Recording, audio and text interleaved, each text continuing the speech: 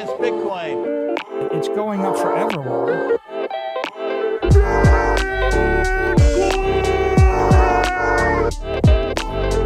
You're against Bitcoin, you're against freedom.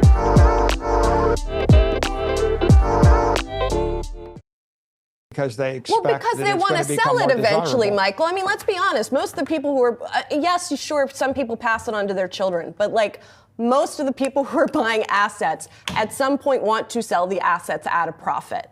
So Let me say it a different way. Okay. People that use fiat currency as a store of value, there's a name for them. We call them poor.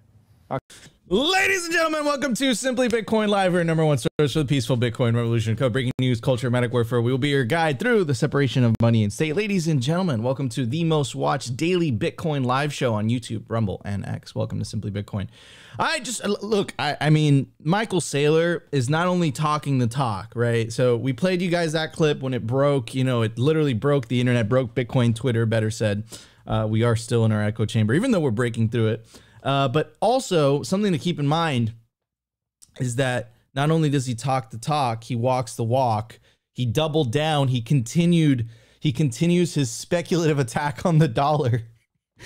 MicroStrategy announced literally like 2 days after they announced their first proposal, but they just announced a new proposed private offering of $500 million of convertible senior notes. This is in addition to the $800 million offering of convertible notes, which they offered in the same week. And by the way, so it was he offered the $800 million offering. He had that media interview, and then the next day they announced the $500 million offering.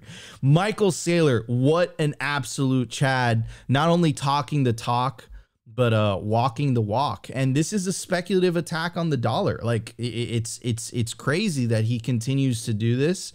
But I mean, look, he's very, very convinced, and he's very convicted, as we all, because we know that Bitcoin is, you know, the best money that has ever existed in the history of mankind. Also, breaking news, Craig Wright is not Satoshi Nakamoto, ruled by a judge. And the summary was, there's nothing open to interpretation anymore. I'll read you guys the exact quote from the judge when we get to the news segment, but basically said, look, you did not write the white paper. You did not invent this technology. This is vindication for not only Peter McCormack, but also our boy, the space cat Hodlnaut, that have been persecuted by Craig Wright and co.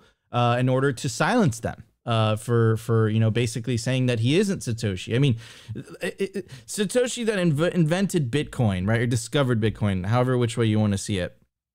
You would think that, you know, uncensorable money, you would think that the creator of uncensorable money would use the state, would use lawfare to try to silence someone else. I mean, you know, it doesn't quite make sense. So this is, you know, again, shout out to Hodlnaut and McCormack. They were attacked financially, millions of dollars in legal fees.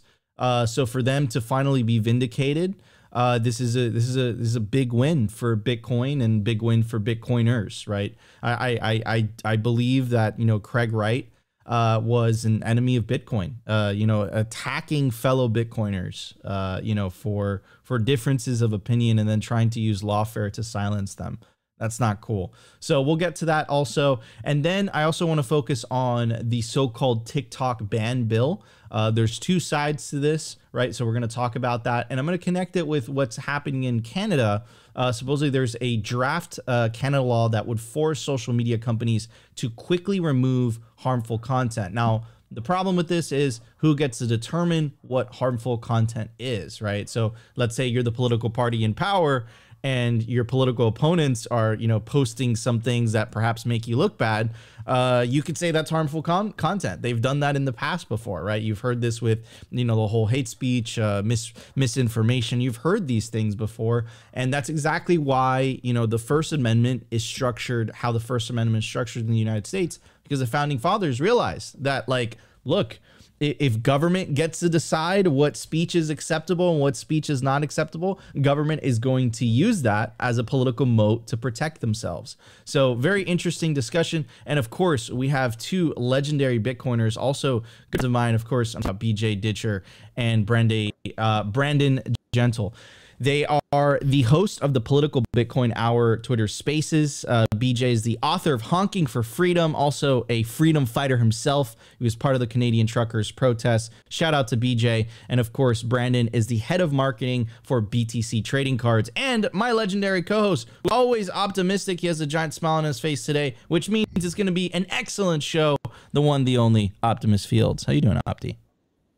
I'm doing wonderful, man. I'm doing great. Life's great. Life is beautiful. Here we are. We get to be Bitcoiners. We get to watch clown world burn around us while we build a better world.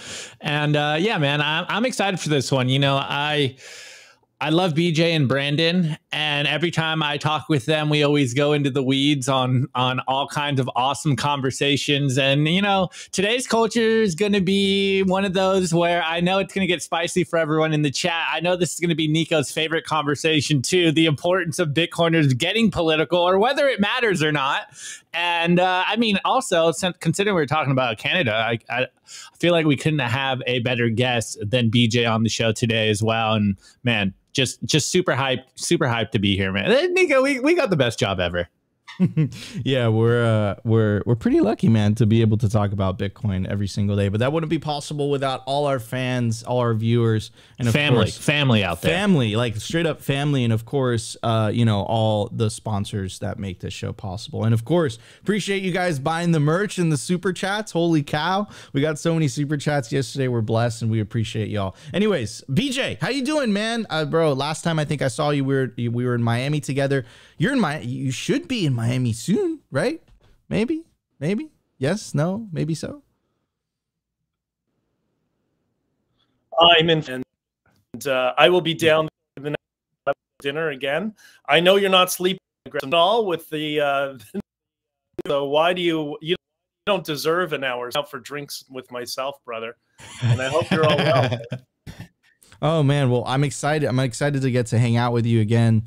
And yeah, well, you know, I am working on fumes. It's crazy, but shout out to my wife, Internet Sophie, because she's been absolutely crushing it, being a mom, just, you know, being on top of everything. Anyways, Brandon, how you doing, man? I think last time we crossed paths was at Unconfiscatable Epic Conference, and good to see you again, and happy to have you on the show. Yeah, thanks, Nico, Opti, having us on. This is an absolute blast, and yeah, looking forward to some conferences this year with you guys, and probably BitBlock Boom coming up, and so really excited about that. And man, it's gonna be a good show. Yeah, man, I'm excited for you guys to be on the show.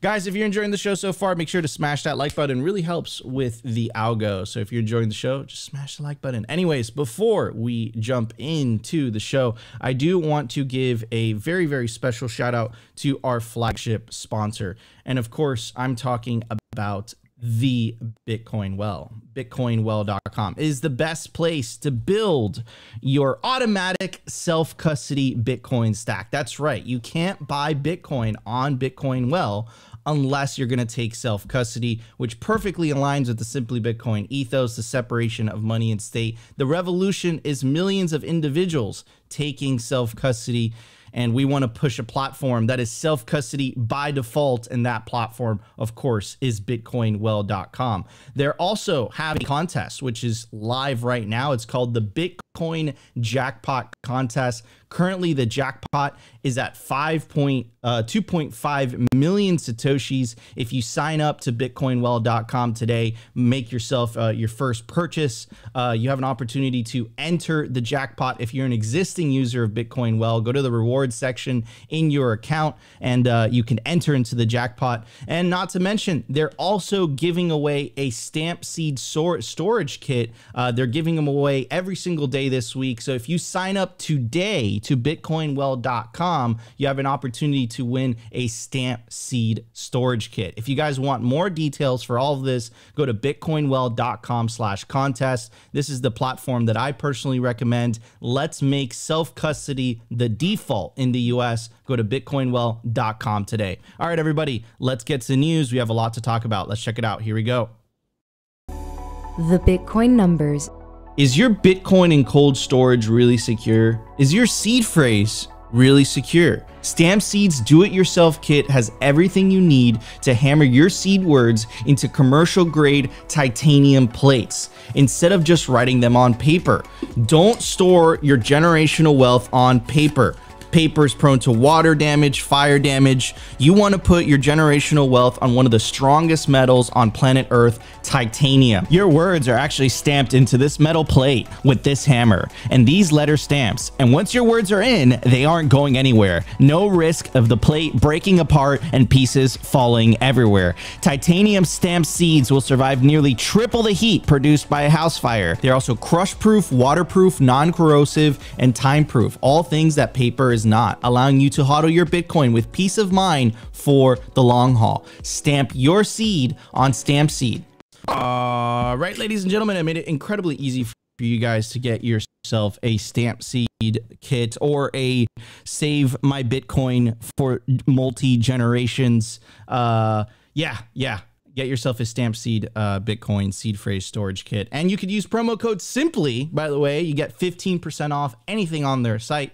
But if you head over to bitcoinwell.com/contest today and you sign up, you might have an opportunity to win one for free. So definitely go check out bitcoinwell.com/contest and check out Stamp Seed. Anyways, at the time of recording, the Bitcoin price is $70,390. Sats per dollar, 1,421. Block height, 834,685. Blocks to halving, 5,315. Halving estimate, April 19, 2024. Total Lightning Network capacity, 4,375 Bitcoin. Capacity value, $308 million US. Realized monetary inflation, 1.74%. The market capitalization of Bitcoin is currently sitting at 1.39 trillion US dollars. Bitcoin versus gold market cap, 10%. The grand scheme of things, Bitcoin is just getting started. Okay, so one of the themes in this show that we talk about, right, is the separation of money and state, right? The peaceful revolution. But what started this revolution? What started the fire, right? What kindled that fire? What started it? It was the internet. And the internet, what the internet did, what the internet enabled individuals to do, is basically circumvent the gatekeepers of information. It disintermediated information. It democratized the process of broadcasting, right? So all of a sudden, you know, this didn't exist 15 years ago. Any person could buy themselves a microphone and a camera, create, you know, an account on the multiple different platforms. Now you can, you know, create an account on Nostr and you literally can't be banned, period, right? And you could broadcast to the world directly peer-to-peer, right? So I can broadcast to you. I can make my thoughts known, my speech known, and, you know, can't really do anything about it. The governments are having a hard time doing something about it. And of course, this is kind of like throwing them into a frenzy because they've been used to operating in a world where there's been a handful of legacy media institutions. And, you know, there's been many, many examples throughout history where those legacy media institutions that you know, would trust, so to speak, it's come out that they weren't exactly so truthful. And that's why I believe you have, you know, the most popular broadcasters in the world are not legacy media. They're individuals like Joe Rogan. They're individuals like Tucker Carlson, of course. And you can make the case that they're exactly not, but that, you know, they have their own biases. But I would like to believe that in a world where everyone is able to speak their mind, let the free market of ideas get to decide, you know, what ideas are good and what ideas are bad. I don't think, you know, powerful government bureaucrats should have a monopoly on that. Anyways, so look, so with everything I just said, connect it with this, right? And, you know, of course, Joe Biden, current president of the United States, he grew up in a world where, you know, there was only a handful of legacy media institutions, right? So, you know, they're able to get away with stuff like this. So let's check out what he has to say. So now we have among the lowest inflation rates of any country in America, and we're still fighting to lower it even further. So like, not to mention the fact that you can't really understand what he's saying, right? We have one of the lowest inflation rates of any country in America. I mean, so first of all, the actual statement itself doesn't really make sense. And then the the other statement, which is the idea of like, okay, yes, the inflation has been lowered. Okay, great. But just because inflation, the rate of which your money is losing purchasing power is decreasing, that doesn't necessarily equate to prices going back down to where they were before the spending spree that was justified because of the pandemic, right? And of course, they blame the war and they blame the supply chains and they blame everything in their mother, right? So yes, they're able to kind of get away with a lot of these, you know, a lot of these things because, again, they've been used to somewhat controlling the information rails. And then this leads me to my other point, right? So governments all around the world in the EU, in Canada, and the United States are kind of trying to do something about. I mean, again, it's kind of like a losing battle, right? The best quote that comes to mind is, "You can't stop an idea whose time has come." The printing press and how that completely changed everything.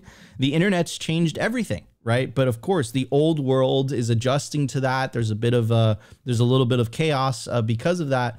But this is one of the latest attempts, and this is kind of scary, right? And if you pull up like CNN or something on Instagram in Canada, it will literally tell you like, we can't show you this because of some like law in Canada, which is absolutely crazy that we live in this type of world. But anyways, the headline of this article is Canada law would force social media companies to quickly remove harmful content. Who gets to decide what is harmful content? And bringing this back to the United States, yesterday, the so-called TikTok ban, the TikTok bill was passed. And here is Representative Mike Gallagher. And by the way, this was a bipartisan thing. So this is Republicans and Democrats. And, here's a quote that he said during his speech. He said, because TikTok was becoming the dominant news platform for Americans under 30. Now, of course, there's two sides to this, and I'll get to it. But I'm going to get to the Bitcoin side first, and then I'll pass it on to BJ to talk about the other side, the other perspective. So here's CK. He was he was basically running Bitcoin Magazine for a while. Now he's with the Human Rights Foundation. He said, this TikTok ban is a wolf in sheep's clothing. It's more about control than it is about TikTok. Here's Odell. This is a screenshot from Nostr. I'm assuming this is the Primal app. He says the TikTok ban bill going through Congress right now will give government insane power to restrict speech. At the same time, Section 230 protections are about to be neutered by the Supreme Court, which will add an insane amount of liability to centralized platforms, inevitably increasing censorship. Restricting free speech in America has bipartisan support among our corrupt political class. Nostr is about to have its moment to shine. We need to be ready for billions of new users. So I think that's a really good point from Odell. But BJ, we were talking kind of before. You had a little bit of a different kind of perspective on the TikTok bill, because again, it's not so black and white, right? The TikTok, guys, if you ever go on a shorts feed on YouTube or on TikTok, before you know it, you've lost like 30 or 40 minutes of your time. The platforms are literally like designed to hijack your dopamine receptors and you just to start scrolling. Now, the problem is that the content of which they show in China is actually like productive content, right? It's like, it's wholesome content. It encourages you to, go and, do exercise and do this. And, you could say that the content here in the US isn't exactly, the healthiest content for, the younger generation to consume. So I see kind of 2 points here, BJ. Point number one is, okay, I wouldn't put it past the government that is definitely feeling the pain of social media and getting, fact checked in real time and people talking peer to peer. I wouldn't put it past the government to take advantage of all these parents up in arms to, pass a bill that, gives the executive branch this crazy power just to kind of, restrict certain types of websites, like you said. But at the same time, like, I don't think that the CCP has the best interests of of the American public, right? You could even say their adversaries. So BJ, what's your thoughts on all this? The censorship of speech, and again, guys, this is a Bitcoin show. The freedom of speech is the front line for the battle for Bitcoin. If you don't think that they're going to be okay with you speaking freely, they're definitely not going to be okay with you transacting freely. BJ? Wow, that's a lot to uncover in just a couple of minutes, but I'll try to make it short. I mean, look, I am as free speech, anti-censorship, absolutist as humanly possible. As you know, I had all my bank accounts frozen, my credit cards, my lines of credit, absolutely everything frozen because of our desire to speak and speak out against what the Trudeau government was doing. And by the way, it's not just the Trudeau government. It's not about left or right. This is about top versus bottom. The political establishment who thinks they're living in the 1960s of unidirectional media, and they don't want to engage in the open discourse and debate with bidirectional media, which is the nature of the world that we live in today. Now, I think we're conflating, I mean, there's a lot of nuance here, but I think we're conflating two separate things. So firstly, on the TikTok side, I'm very sympathetic. I think we all are. Those of us who understand, who have a background in communications, some degree of persuasion and marketing, that TikTok has been turned into a cyber weapon within the US, and it targets younger people who are easily brainwashed and influenced. That's why TikTok is banned within China. So it's banned within their own jurisdiction, but they're utilizing it for degeneracy here. I have a sister-in-law who is very high up in public health, and she was telling me over, they have Christmas dinner. So over their Christmas dinner, she says to me, "You wouldn't believe when we see the text messages from kids in middle school." She said, "Do you know what they talk about?" And I said, "No." She said, "They obsess over one thing and one thing only, their gender. They don't know if they're a boy. They don't know if they're a girl. They're gender fluid. Should they change their gender? Should they get puberty blockers? Where can I get puberty blockers without my parents knowing?" She said it's on the point that it is obsessive behavior. She said they don't talk about cars. They don't talk about sports. They don't talk about dolls. They don't talk about the things that kids would traditionally have spoken about at that age in previous generations. So that needs to be addressed. However, what we've seen once again, the political class stabbing all of us in the back by inserting a poison pill in this bill, which gives the president absolute powers for censorship, which I'm not in favor of either. And I'm really shocked and surprised that it went through with the poison pill. On the Canadian side, for the Online Harms Bill, or the Online Harms Act, what that is, it has not yet passed. I think it went through first reading, if I'm not mistaken. Remember, you have a parliamentary process. It is designed obviously for people online, not limited to online. And this is what it says. There's two aspects that are very, very dangerous of this, okay? Very short. It says, section 320.1001, anyone who commits an offense under this act or any other act of parliament, if the commission of the offense is motivated by hate based on race, national or ethnic origin, language, color, religion, sex, age, mental or physical disability, sex orientation, or gender ideology or expression, is guilty of an indictable offense and is liable to imprisonment for life, which is 25 years under Canadian law. This is the part that Scott Adams read a few days ago. Then there's another aspect to it, very important, that ties into it. Very short. 810.012. A person may, with the Attorney General's consent, lay an information before a provincial court judge if the person fears, on reasonable grounds, whatever that is, that another person will commit an offense under Section 318 or any of its subsections, an offense under Section 320. What does that mean? That means, Nico, I think you might commit some hate speech in the future that I find offensive. So I'm going to drag you to not the regular court system, but the Human Rights Commission, which Jordan Peterson made very famous. It's a parallel court system, not based on objective facts, but based on feelings and emotions, not ruled on by a judge, but by a justice of the peace, and it's all subjective.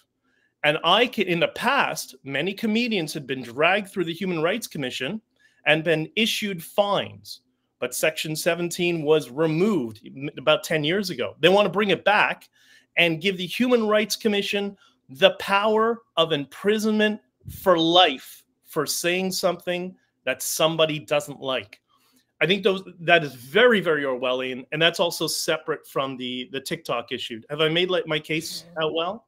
100%. You laid it out in such an amazing manner, and just to give that context, and I was basically trying to paint an overall kind of overarching narrative, just to kind of show everyone where we are in history and the separation of money and state, the great disintermediation that was caused by the internet.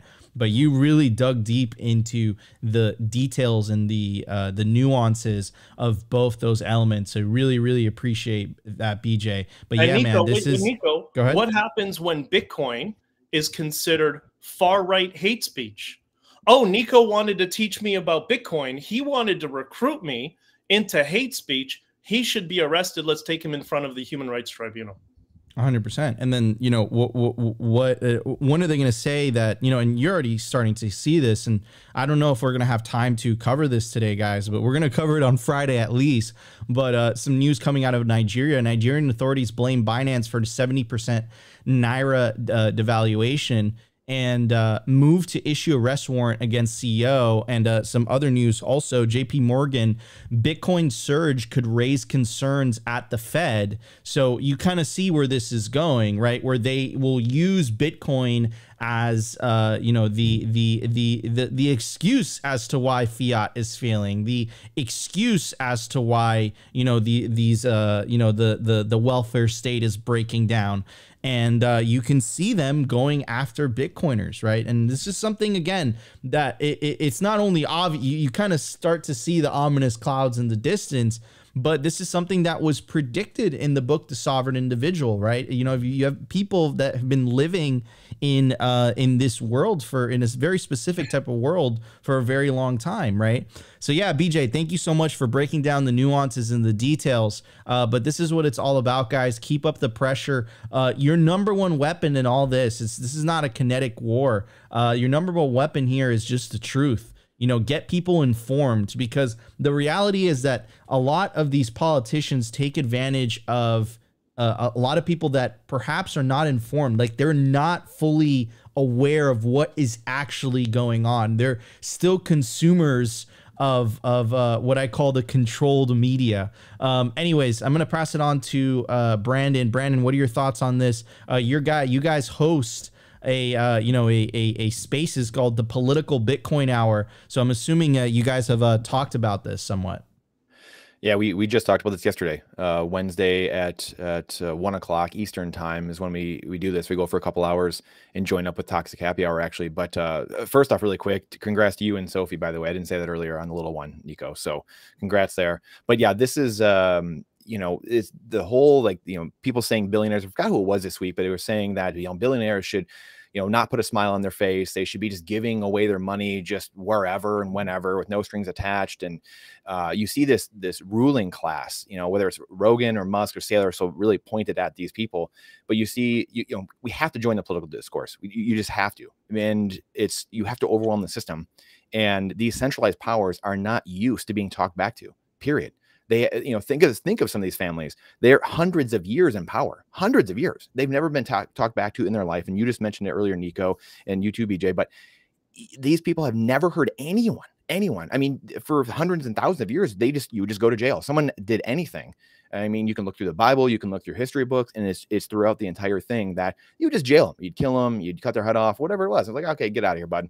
And now, for the first time in human history, with Bitcoin, with separation of church and state, but then now the separation of money and state, and now the separation of media and state, they have this real threat to their, oligopoly, or whatever you want to call it, this power structure that they've built, and they don't know what to do. And that's why it's going to get worse before it gets better. And, you know, Opti in the spaces, I was joking with you guys earlier that you need to bring it back, but we used to say all the time, you know, like none of us want to be martyrs, but some people will be. You know, we need some martyrs in society. We need, you know, like we talked about HODL now. We talked about Peter McCormick already. And these things happen, and they're going to continue to happen until we push this political discourse to a point. Because, and BJ says this all the time too, is the Breitbart quote of politics is downstream from culture.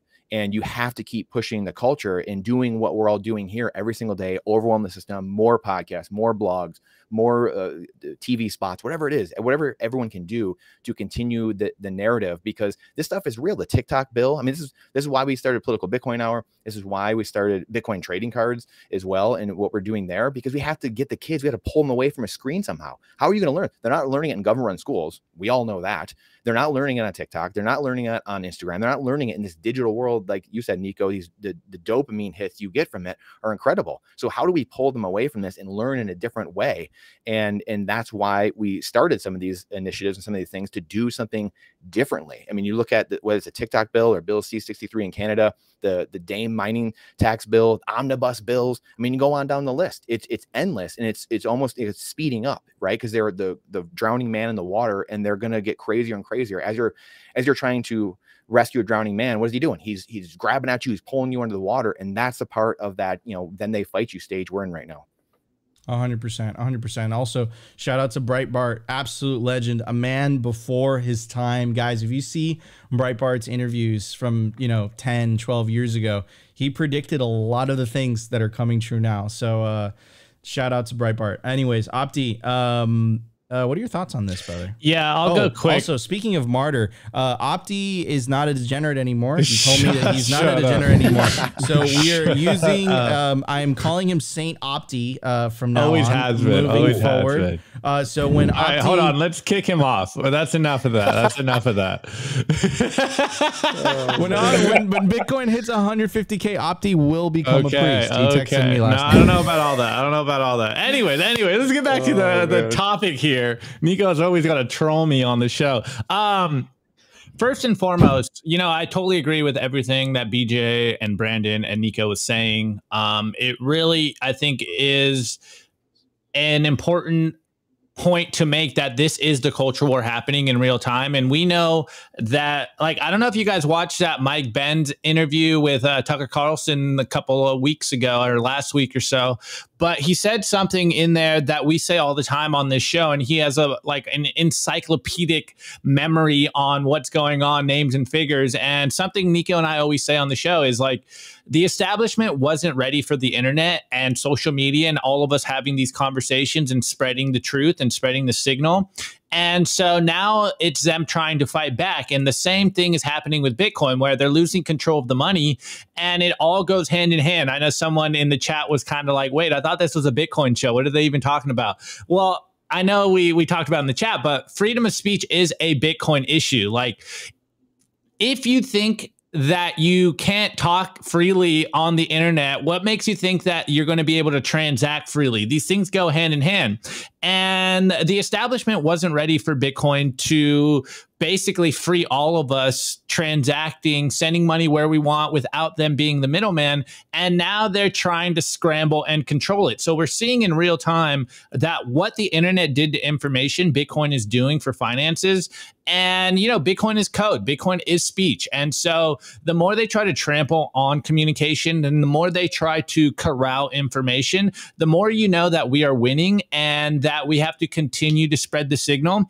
And then just like touching on the TikTok stuff, because I don't want to rehash what you guys were saying, but personally, it just kind of always goes back to that meme that a government will not let an emergency go. What's the saying? I forget. It's a Churchill quote, and it's like, never let a crisis go to waste. Never go. Exactly. And so you're seeing that now we have a new boogeyman. You know, it was Russia for a little bit, and now it's becoming China again. And so they're aiming this as a way of like protecting American citizens from China. And, you know, like, I don't like TikTok. It's a necessary evil for us. We're posting stuff over there on TikTok. But you're seeing in the wording of this bill that was passed that it's going to be just wholesale for any website. It's starting to get aimed at exactly what BJ was saying about in Canada, that if you are saying things that are going against the establishment, then they have full reign to basically shut you down, fine you. And so, again, this is just part of that culture war going on where they are losing control, or rather, in my opinion, they have lost control of information. They have lost control on the monopoly of the narrative. And now they're trying to scramble and find new ways to ensure that their narrative is getting propagated, because all of us on Twitter are just, you know, the Twitter, what's fact check? You know, the Twitter community notes, like they can't get away with just propagandizing people. And now they're trying to figure out ways how to use the courts and the laws to basically push all you guys back into the box, because they've lost that control. And so freedom of speech is a Bitcoin issue. Bitcoin is literally code. It's ones and zeros. It's letters. And so the more they try to control information, not only do I know that we're on the right side of history here, but the more I know that they're scrambling and they're very concerned about us having these conversations. And hence why we do our show in such a certain way, so that YouTube doesn't nuke us. So guys, we know what's going on. We see the writing on the wall.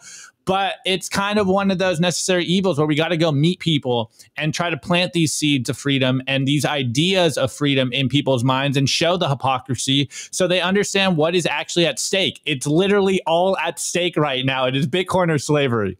Oh, beautiful. Beautifully said. By the way, shout out to the 1,147 live viewers on YouTube and X, and of course, our buddies over at Rumble as well. If you guys are enjoying the show, make sure to smash that like button. Really helps with the algos. Before we move on to the culture, I do want to give a shout out to our merch, because if not, Winekiss will kill me. Guys, we dropped new merch, and if you guys want to help support the show, it really helps, guys. It helps us stay independent. Go to simplybitcoin.com, check out the new collection. We teamed up with a Bitcoin artist. His name is Asanoa, and there's different things we dropped. The Peaceful Bitcoin Revolution shirt, the orange pill. It's not an orange, but it's a gold pill with a Bitcoin logo, Bitcoin gold snapback, dad hat, and of course we got ladies merch as well that was requested by our audience. So if you guys want to help support the show, really helps. Stack some sats first, but if you can, check out our merch, simplybitcoin.com. You can scan the QR code on your screen. Anyways, guys, let's get to the news. We have a lot to talk about. Let's check it out. The Daily News. I want to give a shout out to our sponsor, Foundation Devices. It's self-custody done right. They built a premium grade hardware wallet called Passport right here in the US. It's fully open source and verifiable. It's the most intuitive Bitcoin wallet designed with a UX reminiscent of a simple feature phone. So you will know how to navigate it and use it the moment you pick it up. Get your Bitcoin off exchanges and into your own hands in just a few minutes. Experience the peace of mind that comes with taking ownership of your own keys. After a massive sellout during Bitcoin Miami 2023, the Passport is back in stock at foundationdevices.com. Bitcoin only, open source verifiable, completely air-gapped security model, gorgeous design craft, premium grade materials. If you're thinking about getting your Bitcoin off exchanges, this is the one for you. Check out the Passport link in the show notes below to learn more. Guys, take back your financial sovereignty, and one of the ways that you could do that is by getting yourself a hardware wallet. Of course, we recommend the Passport by Foundation Devices. I personally use this as one of my hardware wallets. It's awesome. It's completely open source, beautiful design. It's incredibly easy to use, especially with the Envoy app. Guys, check out the QR code on your screen or check the link in the video description, the podcast description, to take you to the Foundation Devices website where you can get yourself a Passport hardware wallet. Anyways, ladies and gentlemen, quick ETF update. We've been doing this every single day. Check this out, ladies and gentlemen. Let's see where MicroStrategy stands, and this number is going to go up. I think Michael Saylor wants to get to that 1% number. He's currently MicroStrategy's holdings currently stand at 205,000 Bitcoin, and Fidelity. Wow, man, Fidelity and BlackRock. Fidelity currently stands at 132,000, and BlackRock 223,000 Bitcoin. It took MicroStrategy 3 years to accumulate their Bitcoin stack. It took BlackRock, you know, a matter of months, right? And that institutional interest continues to go through the roof. You could see it with the lines. You know, again, guys, they wouldn't be stacking if it wasn't their customers buying it, right? So that's kind of a big deal. Anyways, quick update on this saga. This has lasted a very, very long time, very, very long time. And shame on, you know, Craig Wright and you know, and Calvin for doing this.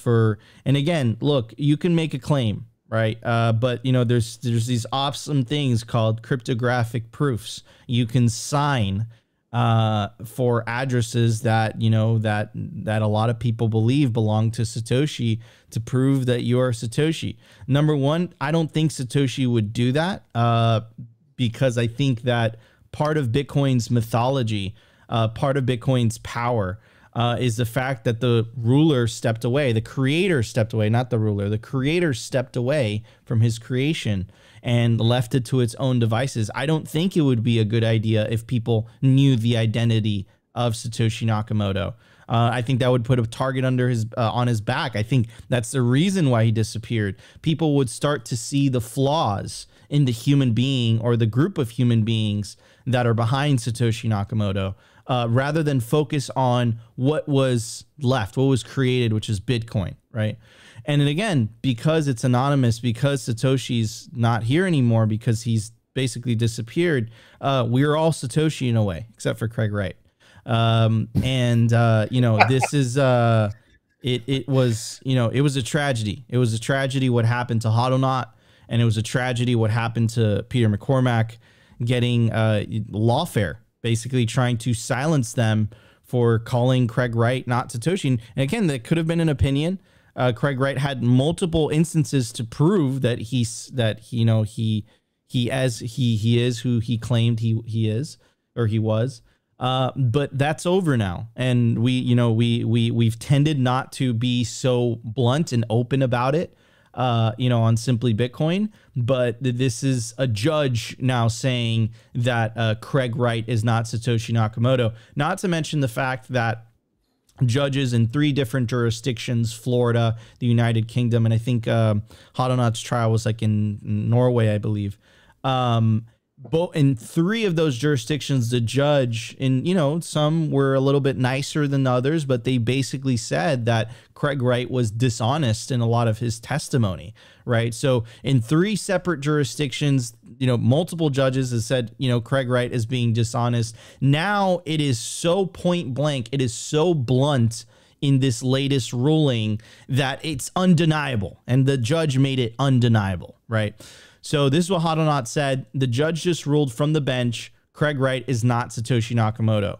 Further findings of fraud will come in the written judgment. Welcome to law. Welcome to law is a line that Craig Wright famously used to prove, you know, he's saying, listen, we're going to sue you out of existence. Welcome to law. You know, Saylor's jumping in saying Craig Wright is not Satoshi. And here is the actual quote from the judge itself, from the judge himself. And here is, of course, Jack Dorsey, you know, fellow Bitcoiner, posting the quote.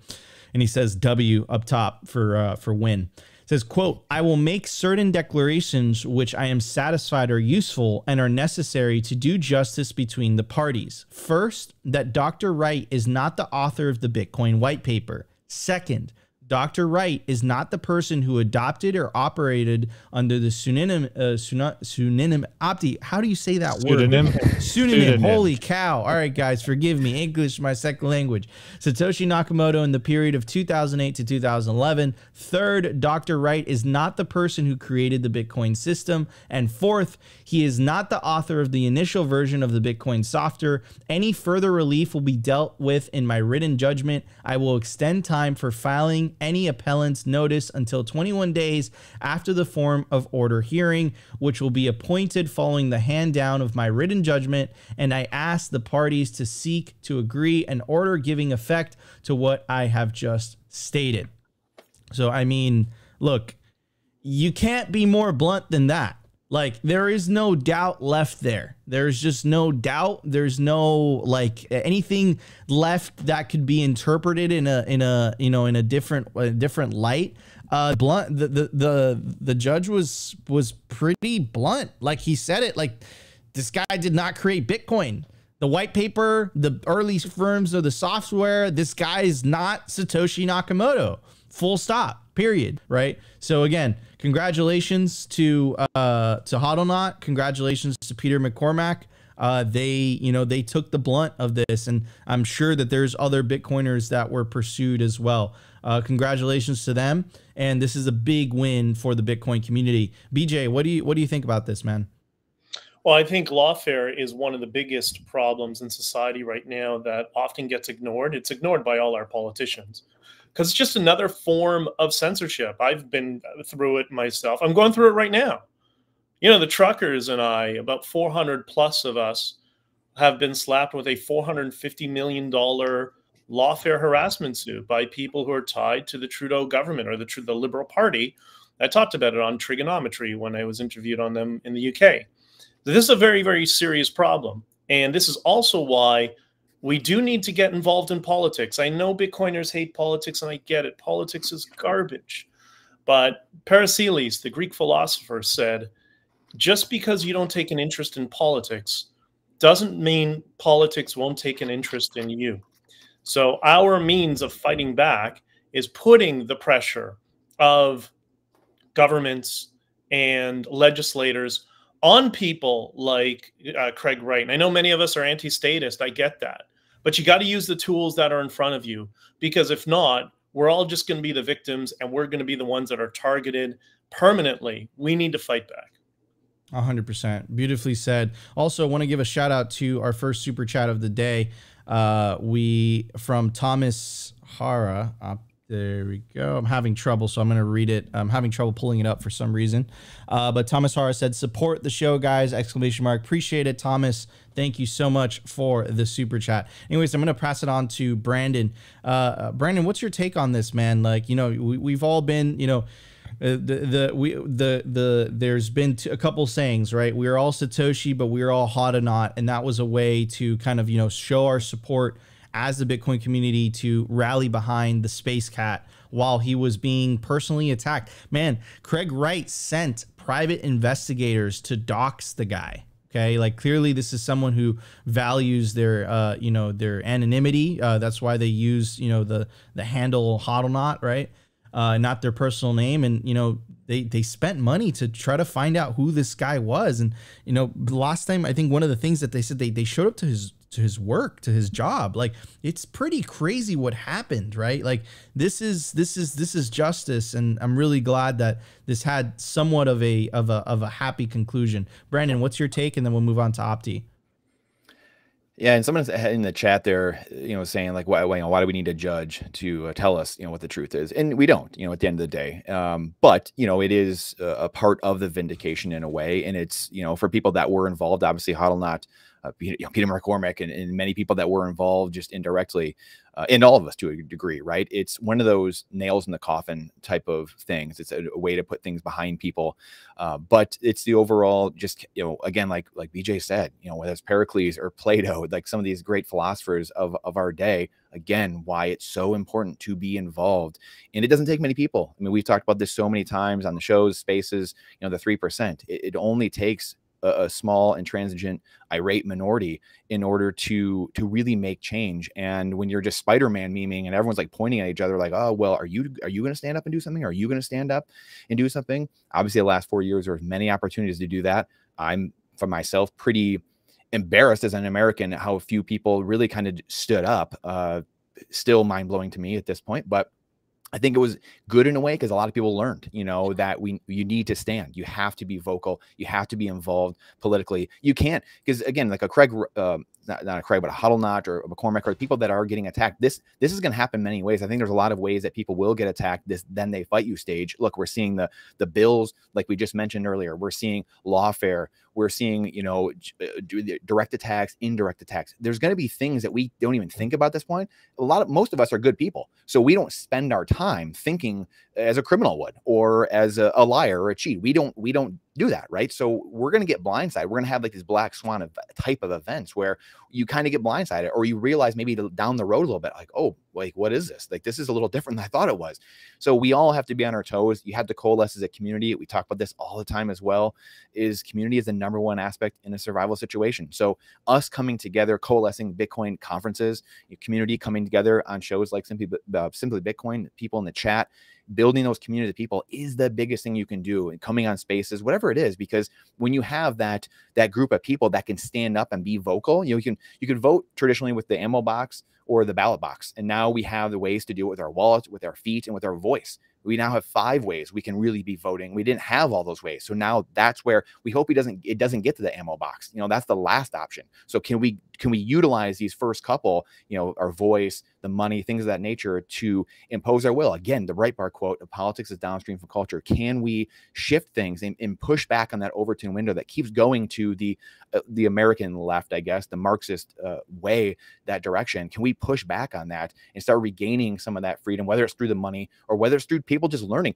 these experiences of bad things happening? Unfortunately, my father always said pain is a great teacher. And he's the one that I learned from very early on from a young age, was always questioning the news, was always questioning everything, and pointing out all the fallacies and the hypocritical things that were going on in legacy media or academia. He would study my textbook, you know, like whatever it was. He was like, what are they teaching you in school? What is going on? So I saw very early on, I was very lucky that I had that influence in my life, but not everyone does. Again, so it's how can we get into these communities? How can we get the younger generations involved? How can we do things that are going to start educating people? And again, the money, why we're all here, #1, to start defunding these centralized entities so we can defund these brainwashing apparatuses, whether it is legacy media or government-run schools, etc.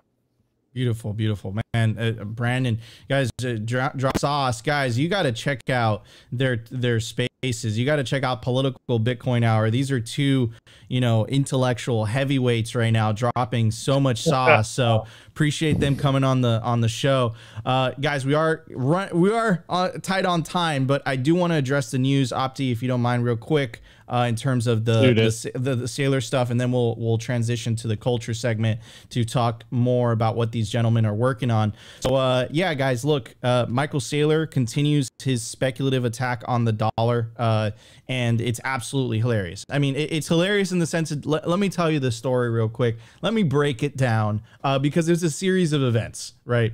So first, MicroStrategy completes $800 million. I don't know what happened, Opti. Thank you very much. Okay, so this was March 11th, 2024. Then a couple days later, March 13th, 2024, MicroStrategy announces proposed private offering of $500 million of convertible senior notes. And just to kind of simplify it, to kind of understand what is happening, here's our boy, the Bitcoin Therapist, drops amazing content on Twitter, by the way. Definitely recommend giving him a follow. And he said, Saylor found the infinite money glitch, the infinite Bitcoin loop. Bitcoin, MicroStrategy, debt, Bitcoin, wash and repeat, and this thing will go much higher. The next loop, Bitcoin, MicroStrategy, S&P, debt, Bitcoin. There is no top to this cycle. We go up forever. So the man is literally, and by the way, I interviewed James Lavish yesterday, and he'll break down the technical details of how Michael Saylor, or the financial details of how Michael Saylor is actually doing this. But essentially, he's leveraging his company. His stock goes up in value. He borrows against it, right? He raises more money to buy more Bitcoin. The Bitcoin goes up in value because MicroStrategy is holding so much Bitcoin. Their stock goes up in value, and rinse and repeat. And the rates at which he's borrowing this money is tiny, right? You're talking about like less than a percentage point.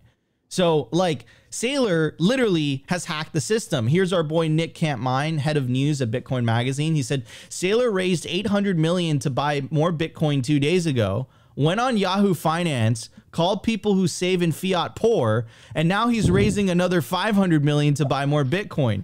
What a legend. Here's the clip. Because they expect because they want to sell it eventually, desirable. Michael. I mean, let's be honest. Most of the people who are, yes, sure, some people pass it on to their children, but like most of the people who are buying assets at some point want to sell the assets at a profit. So let me say it a different way. Okay. People that use fiat currency as a store of value, there's a name for them. We call them poor. After that interview, the dude literally the next day was like, all right, I'm just going to buy more Bitcoin. What an absolute Chad by the Saylor. All right, guys, we are short on time, so we do want to hit the culture so that we give these gentlemen plenty of time to talk about what they're working on, what their projects are. But before we jump into that, I do give a shout out to our sponsor, Kaboom, the most trusted place to buy, sell, and host mining equipment. To check out their inventory, what you could do is you could scan the QR code on your screen. It will take you directly to their Telegram marketplace, or you can connect with a member of their sales team. They make purchasing their products easy and transparent. You could also sell your mining equipment with them, access their vast network of domestic and international customers when you sell your mining equipment with Kaboom. So guys, check out Kaboom today. Go to kaboomracks.com, or you could scan the QR code on your screen. All right, ladies and gentlemen, let's get to the culture. The Daily Culture.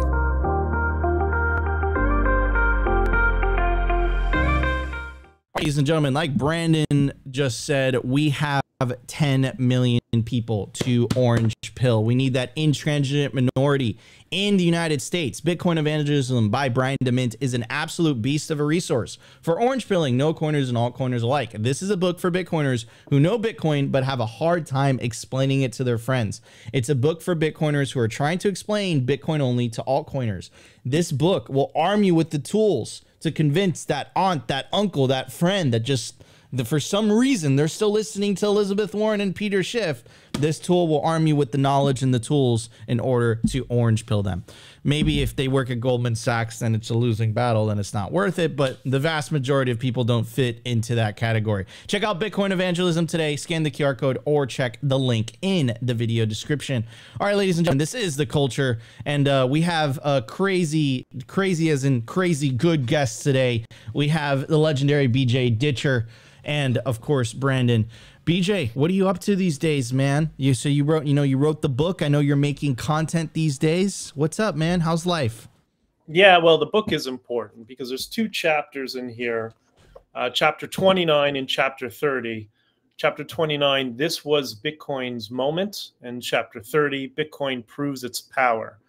And later on this year at the Canadian Bitcoin Conference, myself and Caribou, who was the one who was distributing the Bitcoin directly to the truckers, will be together on a panel for the first time. So if you're in Montreal, Canada, come join. My Substack is growing, bjdictor.substack.com. Obviously, I talk a lot about politics and about Bitcoin, trying to bridge that gap and bringing people together. Do a lot of radio stuff and yeah, all over the place, man. Honkingforfreedom.com where you can get the book. And the last thing, by the way, I just want to mention this very important point because Brandon touched on it when he said, this sort of stuff is not going to stop. You know, before the trucker convoy, and regardless of your opinions politically, Abramovich had his soccer team and all his assets seized and stolen by the UK government. Then the trucker protest happened. We had all our bank accounts and credit cards and lines of credit were frozen. And then 6 weeks later, Lula did the exact same to the truckers in Brazil when they protested. And after that, the Iranian mullahs froze the bank accounts. The people who fund Hamas, they froze the bank accounts of peaceful protesters in Iran that wanted some greater freedoms, right? Last year, we had a liquidity issue in TD Bank that everybody in government and all cabinets know about, but are trying to keep quiet and hush-hush. And right now, if you go on to Reddit, you're going to see all sorts of comments about problems with transactions all over the world that are being frozen, for whatever reason. We don't know if it's a liquidity issue or it's a censorship issue. So this is not going to stop. This is why you need to start to be vocal. And the best way to be vocal is to start preaching about the importance of what I call the freedom protocol, which is Bitcoin. And that's how I try to orange pill with people with it. So don't remain silent. Speak up. Amen. Amen. Beautiful. Beautifully said, BJ. And look, let's talk about this concept, because you buried the lead there a little bit, right? Which is the aspect of bridging the gap between politics and Bitcoin, right? You know, I think it was Brandon that said that famous quote from Plato, right? Like, you might not think that politics is important, but you know, like, and I say this all the time, you know, and Bitcoiners have this sense of, you know, like, bro, you know, I got my private keys, I got self-custody, I'm okay. All right, guys, things could get way worse. You know, Venezuela, where my family's originally from, you know, it went from one of the most prosperous nations to, you know, within 20 years of collectivism, you could say socialism if you want to be blunt, you know, completely destroyed the society, right? And again, the idea that to think that that can't happen where you are is absurdly naive. So it's not just a one tool fix all. It's a multitude of things. And if you don't get up and speak up and say something, you know, Solzhenitsyn has so many quotes regarding what I just said. Maybe I could find one before I pass it on to BJ. Bro, Nico, just to add to your point, look, Caribou we raised a total of 21 Bitcoin for the trucker protest. And I believe approximately 17 was distributed directly to the truckers. But the government managed to gain access and to seize the remaining 5. Do you know how they did that? They had 15 officers raid his house at gunpoint from both federal and provincial police officers, took his computer, took his phones, and demanded he surrender to seed phrase. The guy's never been in trouble in his life. He freaked, he panicked, he was afraid. Yeah, and I don't fault him. It's a very difficult thing. It's very easy to say, oh, the government's going to come in, I don't care, I'm going to tell them to F off. Well, yeah, you try that when you have a warrant for your arrest and guns in front of you and 20 police cruisers in front of your house that are going to drag you away. It's a very difficult scenario to actually be experiencing that. So we can all pretend to be tough guys, but the way to push back is to push back now, not when they're raiding your house. Push back now, get more people on Bitcoin, and start advocating to the people who do hold political power. Like, I've orange pilled a number of politicians quietly behind the scenes, so I know they at least get it. Do as much of that as possible, because if not, you never know when those 15 officers are going to come to your house. 100%, 100%. You know, you have to stand up. You have to stand up. You have to say something, because when it gets too late, like when it becomes too late, the only kind of way out of that is it's a kinetic option, right? That's right. Or you leave. Most people don't choose the kinetic option. Most people leave. But what happens when there isn't anywhere else to leave to, right? Right. Me and Opti make this joke all the time about the US. You make the joke. But it's in a way, it's not really a joke. In a way, we're being, you know, dead serious, which is we're going to try to hold it down in the US. The US has a lot of things going for it, like the First Amendment, the Second Amendment, the individual sovereignty of the states. But at the same time, you know, if the US goes down the collectivist path, you know, we joke about it. We say we're going to rebrand the show. We're going to call it Simplemente Bitcoin, and we're going to move to El Salvador, right? The land of freedom, right? And hope, right? So, I mean, look, I am, you know, in a way, like, you know, we are kind of saying this in you know, perhaps maybe not a lighthearted manner, but take it seriously. Like, take what BJ says seriously. Look at his experiences. My buddy Ben, which I'm doing the show with tonight, BTC Sessions, he was part of that. He was kind of, you know, he was caught in the you know, tyrannical net of what happened in Canada during the truckers' protest. So to think that this can't happen here, you're absolutely kidding yourself. We got another super chat from Lawrence. So shout out Lawrence. Thank you. Appreciate the super chat. Says, great show, gents. Keep up the good work. Let's all fight the good fight. Thank you, Lawrence. Really, really appreciate it. I'm going to pass it on to Brandon. Brandon, what are your thoughts on what BJ was just saying? Why are politics and Bitcoin important? Oh boy, we need another whole entire show for that. You know, like we mentioned the quotes, Pericles, Plato. You know, it's part of life. In government, it's going to be here whether we like it or not. Whether we have hyper Bitcoinization, it's going to be here for a while, regardless. Like, this whole system needs to be defunded, and it's not just going to go away overnight. I always think about the hippie bubble. We're run by the gerontocracy, the 60, 70 and up class. They're in every walk of life, obviously, whether it's academia, politics. And, they're sunsetting, and it's going to really flip a lot of things. And a lot of what we talk about now probably won't be a thing, I would imagine, 5, 10, 15 years from now. But we still have to make it, though. We still have to get there. We can't give away everything and just sit back and do nothing. And that's why it can be anything. It can be voting. It can be getting vocal, starting a blog. It could be going to one, PTA meetup, or it could be one local, township meeting a year, and if just 1%, 3% of people did those things, and all of us doing our own little things, society changes very quickly, because now you're getting pushback. People, for decades, no one was pushing back. It was, God loved the older generations, right? Our parents, our grandparents, great grandparents.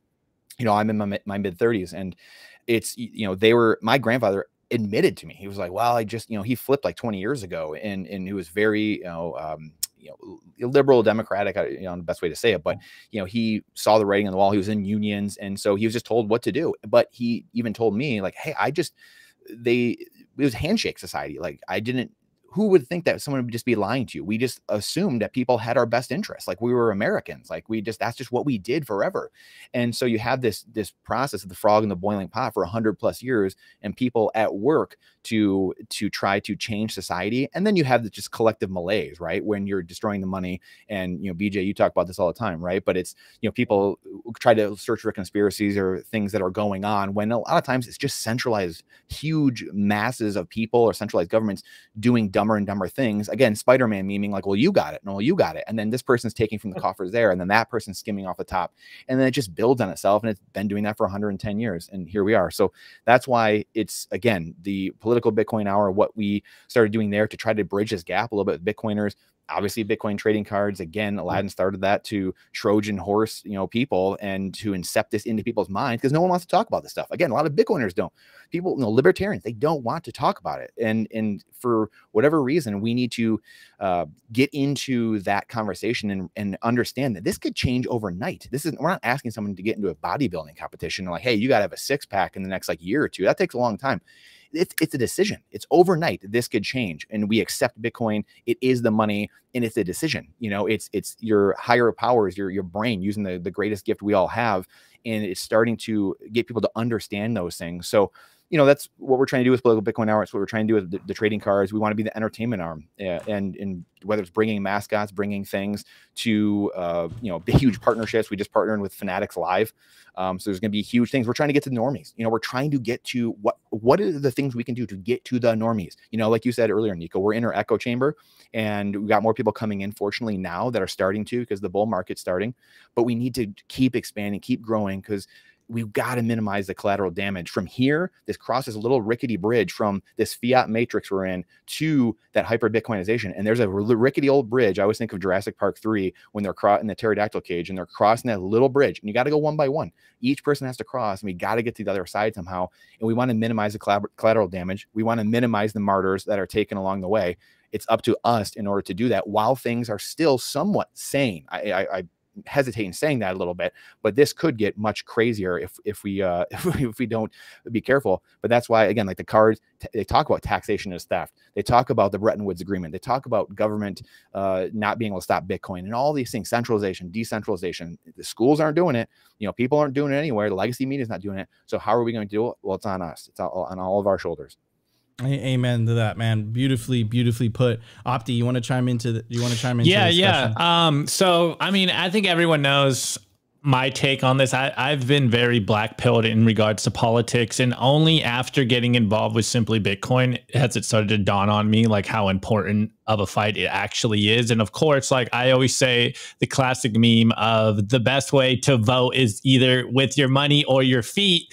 And even though Nico says we're going to El Salvador, I have the thought in my head of like, man, if America falls, like there's nowhere else to run. So we got to hold it down. And on that point, I want to ask Brandon and BJ, like, what is your advice for people out there? What should people be doing, in your opinion, right now to actually further the Bitcoin movement? The first thing is, especially when you get into political framing and discussions, don't be so combative. And you're not red or blue, liberal, Democrat, Republican, or whatever. You're orange. Your team orange, which means you can work and find the positive attributes of people on all sides. What you aren't is a collectivist. You're an individualist. And take your patience with people. You know, there's some people are predisposed to get involved with party politics, which is horrible. So if you can avoid that, try to. But some people are just predisposed to that. They're very good organizers. They're very good at bringing people together. And those people should probably get involved in the party structure. But you know how we gain our freedom? Talk to your family. Talk to your friends. Talk to your people at work. And be patient with them. You have to take a long strategic approach with them. It's not going to be one conversation. It's not going to be one statement. It's going to be through repetition, many, many months, when they're primed and they're ready to talk about Bitcoin and freedom. That's your opportunity. Just be patient with people. And if we all do that, then we'll get somewhere. I tell this story often about during the lockdowns in Canada, which were quite authoritarian. And I used to do this. I never put on a mask, only if like a part-time employee asked me. It's not their fault, right? So I'd go in the coffee shop, my local coffee shop. I remember this one time, I'm in line, I get my coffee, or I'm waiting for my coffee at the other end of the bar, and some woman comes up to me who's 5'0" with a mask on, and she says, "You're not wearing a mask." And as I was about to respond, she says, "No, no, no, no, no. I don't want to wear a mask either." And I said, "Then take it off." I said, for 2 years, I have not once walked into a place with a mask. And every time I notice the same thing. Everybody in line watches to see if I get attacked, harassed, arrested, or the Gestapo comes. And after a minute and a half, they realize that no one's going to control me. You know what happens? One by one, they start taking it off.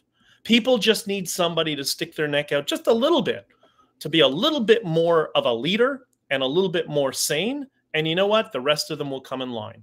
It's the same thing with Bitcoin. And for Bitcoin, all we're giving the world is positivity. Doesn't matter where you are on the political spectrum. If you want to help poor people in the third world, or you want to, if you're more on the investment side and business side in the developing world, doesn't matter. Bitcoin has freedom for everybody. And once you message around something that's positive, that brings people together, it's so easy to get them on board. Amen. Love it, DJ. Love it. Beautiful. Brandon, jump in on that. What's your thoughts? What can we do? Well, getting involved, locally, obviously the decentralized nature of America and how we were founded is the big thing. And again, I know the four of us have talked about this many times, over the last couple of years, but truly, like I said earlier, going to one meeting, and not everyone has to do it, right? If that's your thing, great, go do that. If that's your thing is to go create a blog or a YouTube channel, writing, audio, visual, whatever it is. But the more we can overwhelm the system, and Nico touched on this earlier as well, and it's the 10 million Bitcoiners, the 3%. If we can get to that, you really start changing the culture, because politics is truly downstream. And for people to sit back, I know it's funny, like you watching some of the comments, again, like my first foray, in a way, was, like I said, my father was very active, and he taught me. I was born in '87. And so I was probably about 10 years later, about 97 or so. My first real, seeing a libertarian, my dad was a libertarian, but someone else and they didn't vote. So my dad voted, but this guy that was a friend of ours, or someone I played hockey with, it was his father, and he didn't vote. And he has a 10-year-old, that didn't make sense to me. I was like, why did he not vote? And I would ask my dad and stuff, and he's like, honestly, son, I don't know. And there's part of it you can say, like, well, your vote doesn't matter and things like that and whatever. But it's more of the people seeing you go do things, right? If you're just sitting at your house, right? It's the act of actually going and doing things, people seeing you out and about. It's the very, we discount, like, hey, what'd you go do today? Well, I went and voted, or hey, I went to this meeting, or hey, I went to this town hall, or whatever it is.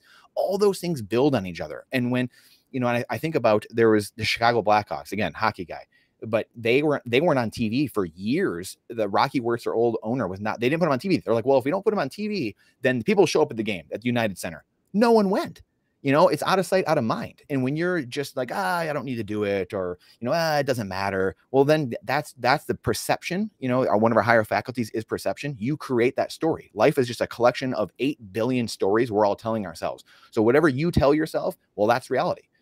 That's all there is to it. So if you believe that that's the case, well, then that's the case. If you don't believe, if you think you have a choice to go do something about it and actually make a change, one person can make a change, which they can, then you go start doing whatever it is. Your brain starts finding ways to get involved and start doing things. Obviously, the best way is to do it, start local, or, you know, do the things you can do around you. But I think, to me, that's the biggest thing. It could be, you know, again, tuning into Simply Bitcoin, tuning into a political Bitcoin hour, you know, getting some cards, passing them out, you know, it just, anything helps, because all those actions lead up, and we've been compounding the wrong way. The Overton window has been shifting so far for so long the other way. We need to start taking these positive steps and let those start compounding on each other over time.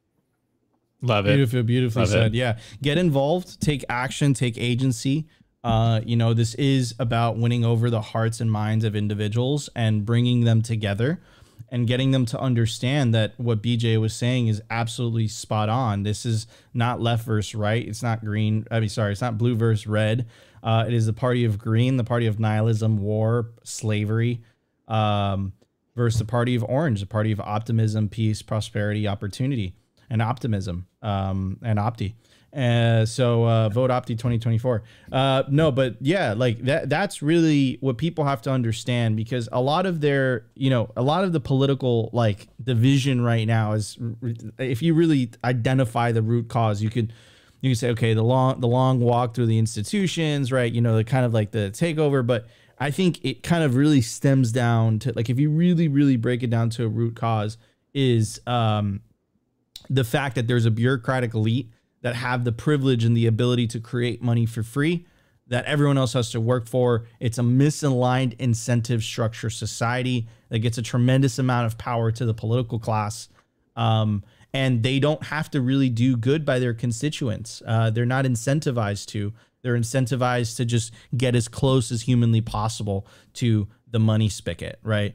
This is what the separation of money and state is all about. This is what the peaceful Bitcoin revolution is all about. And all you have to do to participate, just buy Bitcoin, earn Bitcoin, mine Bitcoin, and take that said Bitcoin into self-custody. You're a revolutionary, whether you realize it or not. Like, it's that simple, right? And if we get that message out, like Brandon said, if we get that intransigent minority of 10 million Bitcoiners in the United States, it's going to, like, if they're going to try to pass any type of anti-Bitcoin legislation, it's going to become like the gun laws, man. Try to pass a gun law in the US. It is impossible. Why? Because there's so many gun owners, right? So even though they get all riled up, it's like, if a huge percentage of the population, you know, is owning guns, then it's like, good luck trying to pass a law. You know, we had, I forget what his name was, Opti. We had this amazing guest earlier on this week, and he's a cannabis grower, right? And he was talking about essentially Eric, and he was talking about essentially how, you know, the government tried to force a lot of these, you know, cannabis producers in California to register with the government. And, you know, out of the 12,000, only 153 registered. And then the government had to change the law, right? So look, guys, it might seem like this monolithic, you know, creature, this system that can't be defeated. But, you know, all it takes is just strong-minded individuals to stand up and say, look, enough is enough. Integrity is important. Honesty is important. Principles are important. Sound money is important. The truth is important, and things will change. So I do want to give BJ and Brandon an opportunity to give some closing thoughts for the audience. And if you guys want to plug anything, so I'm going to start with you, BJ. Yeah, a couple of white pills, you know, just to tag on to what you just said. The first thing is, you know, I ran for parliament in Canada in 2015. So I know all our parliamentarians. I know how the entire system works. And political parties are like cults, except they're cults where everybody's trying to stab each other in the back. So it's very easy to divide and conquer within the political structure. The other thing is, we often talk about some of the wealthiest people in the world, And we do sometimes fall into the trap of collectivizing them under this postmodern worldview that, oh, there's a small group of people and they control everything and whatever. That has not been my experience. There's a lot of very wealthy people who have competing interests and are competing with each other. But one of the most fascinating things I ever realized by meeting some of these people, you know what they are? They're fueled by fear, because they are also afraid of the system collapsing. And many of them are trying to figure out, what can I do to prevent this entire system from collapsing? And where can I throw money? And sometimes they get taken advantage of. Sometimes they're crazy. They put it in the wrong direction. But a lot of those people are just trying to keep this all together because they often have more to lose than we do. So I think there is hope. This is why I'm always positive about the future and bringing people together. And so hopeful that people like Saylor, people of well-means, have gotten into the Bitcoin space, whether it's Paul Tudor Jones and other people, that they're now understanding that our system as it is cannot continue. And there is this protocol that none of them and nobody and no government controls. And over the long term, that's going to allow us to achieve greater freedoms. And I look on the political thing, the political spectrum, the last thing, I look to Argentina and Javier Milei, knowing that Stephen Hicks, one of my podcasters, has known him for many, many years, has shared a stage with him for many, many years. And Argentina is left with no options, that they have no option other than to cut the size of their government significantly and right the ship. And they have been working since 2010 to get somebody like Milei with his policies into power, and they finally achieved it. And if he is successful, I know the lobby class around the world, because I know how it works, the lobby class that influences political parties around the world will see there's money in going with a more libertarian perspective moving forward. We just have to show them that Bitcoin is part of that vision, and that will become the future for humanity. Beautiful, beautiful. Ours. Vote BJ Ditcher for Canadian president of. No. Just buy a copy of Honking for Freedom. Oh, you can do HonkingForFreedom.com. Go to honkingforfreedom.com. Opti, if you could pull that up on screen. Brandon, last message to the audience. What would you say? Yeah, thanks, Nico. Thanks for having us on, guys. Someone in the comments again said, the Lord will take care of the evil ones and some of these tyrants, whatever. And that is true. That's true in a way. And I thought it's a great comment, but he will take care of those people. But I do believe, and in my opinion, that some of us get revealed truth. I'm gonna interject here. Okay, I'm gonna interject here. All right, I'm sorry for interrupting you, Brandon. Very good. The Lord gives you the power and the agency for you to take action to do something about it.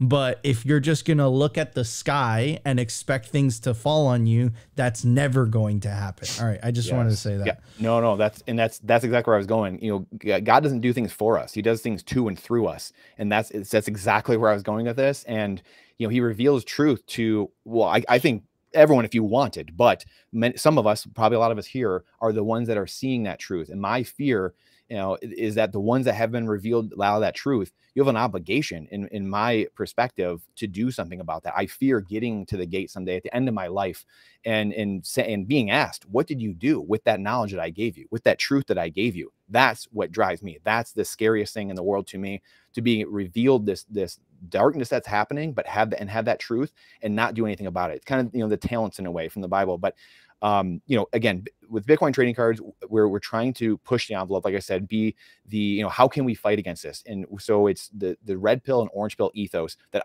the company there is driven by, which is one of the reasons that I joined it almost a year and a half ago, right when Aladdin started it.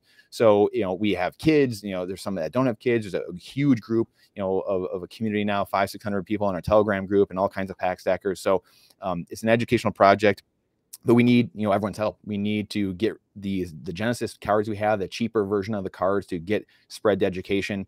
And we need to get the inventory gone this year, so that way we can do some of the really cool things we have going on. We just partnered with Svetsky, Alex Svetsky for his Spirit of Satoshi, his AI project that's going on. So we just launched that. Series 3 coming up, obviously, and the conference packs, like unconfiscatable packs that Nico was just in a few months ago, and they're very collectible too, which is a nice side benefit if you want to trade them for sats and things of that nature. So that's, the website is btc-tc.com, so you can go check them out there. And then the last thing I'll say is Political Bitcoin Hour. Again, we're going to continue ramping this up as well in the coming months and as things roll forward, and turn into a YouTube show and numerous things as we go here. But it's an outlet for Bitcoiners who want to talk politics and talk about things we talked about today, but maybe don't feel totally welcome in some other Bitcoin spaces for whatever reason. Just bridging this world from the fiat matrix to hyper Bitcoinization. Beautiful, beautiful, beautiful. Completely agree. All I want to say after those rants, sorry, Nico. All I want to say is, let's go. I think I'm starting to see a halo over Opti's head. Saint Opti. Anyways, guys, only a sinner can be redeemed, Nico. Anyways, guys, thank you so much for tuning in to another episode of Simply Bitcoin Live. This is BJ Ditcher. Go check out his book. He's the author of Honking for Freedom, and of course, we had Brandon on the show today. He's the head of marketing for BTC Trading Cards. Go check them out; they're awesome. And of course, go check out their new spaces, the Political Bitcoin Hour. I think it's so important. You can pretend, the 100-pound gorilla in the room is not there, but it's surely there. So anyways, guys, definitely go check out their spaces. Check out these awesome Bitcoiners and friends of Simply Bitcoin. We appreciate you guys. Smash the like button. Consider subscribing if you feel like we provided you value. But the number one thing you could do to push the peaceful Bitcoin revolution is share this content. In fact, share all Bitcoin content, share Bitcoin art, share Bitcoin music. Brandon said it, and I've said it many times, the Breitbart quote, politics is downstream from culture. We want to win this. It's a culture war, but not the one that you're thinking of. It's a culture of waking up people to the reality that, guys, it's not left versus right. It's green versus orange. The money is broken. You fix the money, you fix the world. All right, love it. Love all you guys. We'll be back tomorrow for a brand new episode of Simply Bitcoin Live. Stay tuned for Rustin and John's video. Is going to be dropping in a couple hours.